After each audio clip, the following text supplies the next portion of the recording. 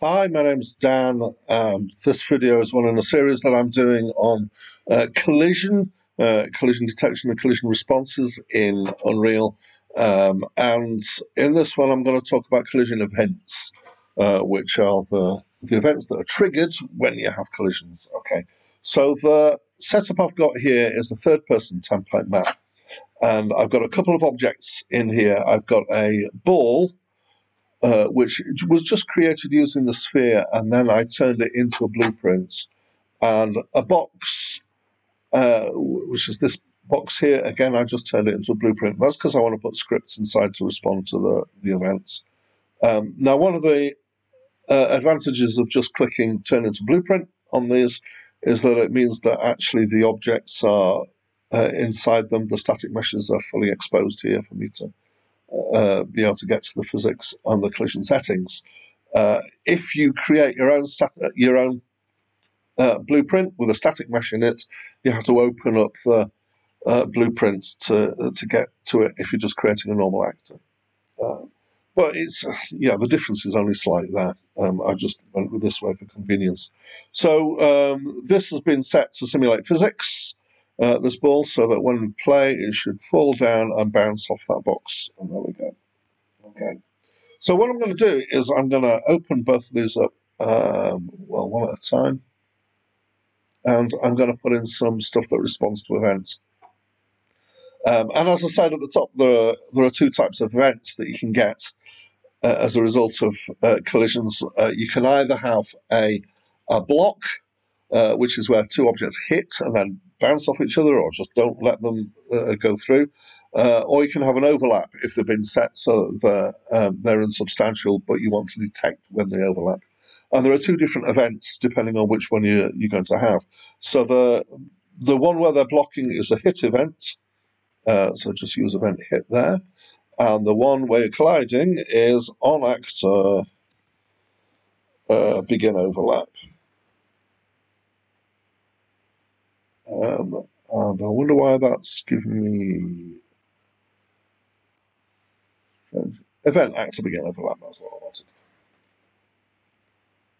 Okay, so you see that the information that you get in the actor begin overlap is what the other actor is, and you don't have any other information from there. And if you've followed along with some of my other videos, you'll see me use this one quite a lot. This one has more information, and when you get a hit, it has this extra information and more, and I'll quickly show you through that.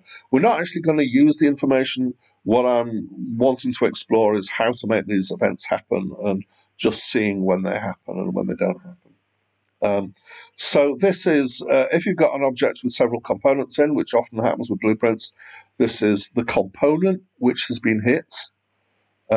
This is the other object that is in the collision. And this is the component of the other object that's been in the collision. So you'll have a collision happens when one part of one object touches one part of the other object. And if they're multi-parts, then that's how you can find out which part. Self-moved, that's if it is this object that has been moved has been in motion, I believe. The hit location. So if you imagine these two objects hitting, there is a point of contact where they'll be hitting, and this gives you that point of contact. The hit normal then tells you the direction of the contact, and this is useful if you want to do your own calculations in terms of bouncing or any other kind of effects that you might want in there. And similarly, the impulse tells you how much force has been applied and in what direction. All three are vectors.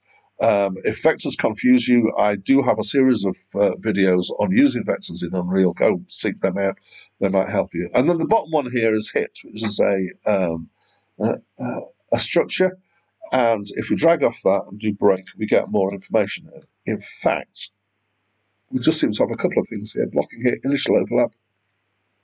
But if we drop down that arrow there, you'll see there's time, distance, there's some of the same information that you had over here, because that's been pulled out and replicated. But there's more information if you are wanting it. I'm not going to go through those. Okay. What we're actually going to do is we're just going to have a message appear when we have a hit. This is, which are we in? We're in the ball. We're going to do this for the ball and for the box and the character as well. So I'm just going to do a print string, and I'm going to say that a hit has happened, hit on ball. And if we get an overlap, we'll do print string, overlap on the ball. Okay. Compile that. And then we're going to do the same in the box. So we need to open the blueprint editor. And again, we want a hit event. And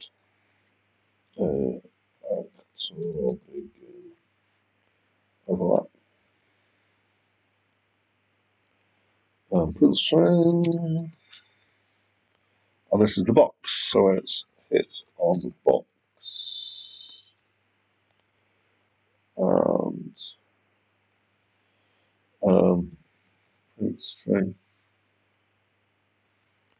Overlap box. And just for good measure, as I said, we're going to do this on the character as well. So we're going to get into the third-person character, and we don't want to be in the construction script, just in the event graph here. And we're going to do hit events. That's not what I wanted. Hit. Hit. String. Hit on character. And actor begin overlap.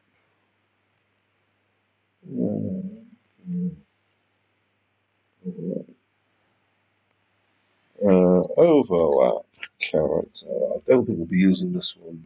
But actually, that's not what we want. We want a print string. Getting ahead of myself. Overlap character. Okay. I know I've got extra capital H's in there. I really don't care. That's all we need. So, with the settings that we've got, standard settings, just let's play this and see what happens. No ball hits. Getting hit on box, hit on character, so the character's hitting the box. And now we're getting a hit on ball and a hit on character. Okay. Right. So sometimes we're getting the hit on ball, we're not getting the hit on ball when it hits the box. We're getting interaction between the character and the box happening. Let's go into our blueprints and have a look at the settings here. So this is set to simulate physics, and in the collision simulation generates hit events. Slide that across. That's not been set to generate hit events. So let's set the ball so that it will generate hit events. And as it hits the box, it's getting the hit event, but the box isn't. For some reason, though, and I can't figure out why, the character manages to trigger the hit on ball events, even when it's not set to generate them. So I wonder if that's being generated in a different way rather than through the physics simulation. And there's loads of those being generated. As it's rolling along the floor, you can see that it keeps generating hit events all the time as it rolls, as the physics simulation is going on. I'm hoping it's going to come to a stop and we'll see an end to those. Anytime now. Go on. Might have to give up. Give an extra one. Has it come to rest yet?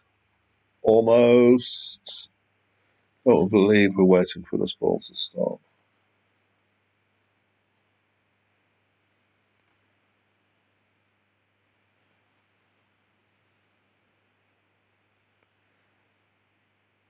Surely now it's come to a stop.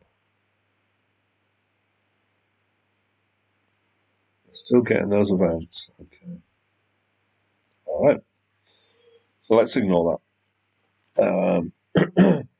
We're going to set the box now so that it will generate hit events. And we're going to take the ball and remove that. Generate hit events. So hopefully this means the box will respond to the ball, but the ball won't respond to the box. Yeah, hit on box, lots of hits on box. And that stopped because it stopped bouncing. Because the character can do it. The ball rolling across the surface will give us hits on box.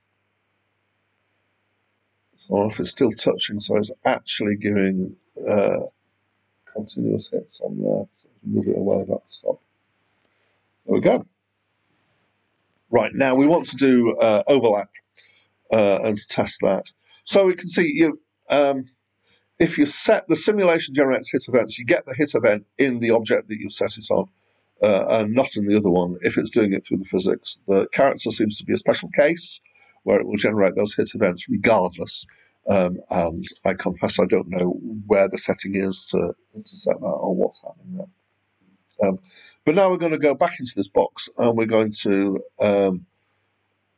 make it not generate overlap events.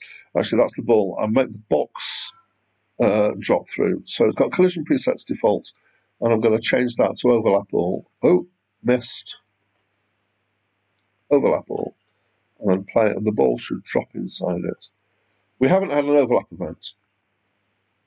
And the reason for that is because we haven't got overlap events selected. So the collision generates overlap events, starts with the box.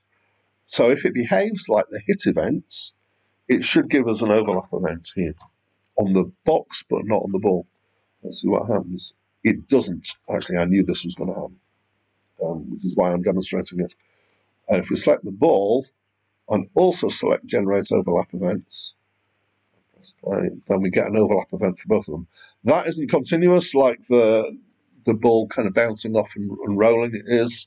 It's obviously a one-off as it generates the overlap events. We've got the hits on ball and the hits on character there, still going. And if I try and roll that back through the box, we should generate another overlap event. There we go, overlap on box, overlap on ball. So hit events, you only need to have one of the two if it's been done using physics, and it will pick up the hit event inside that blueprint. For overlap, you need both objects to be set to generate overlap events before you get those overlap events. And those two nodes that we saw, they're the nodes that you need to use to respond to these events. And all we've got is print string responses. You can do all sorts of things in here. Anyway, that's it from me for now.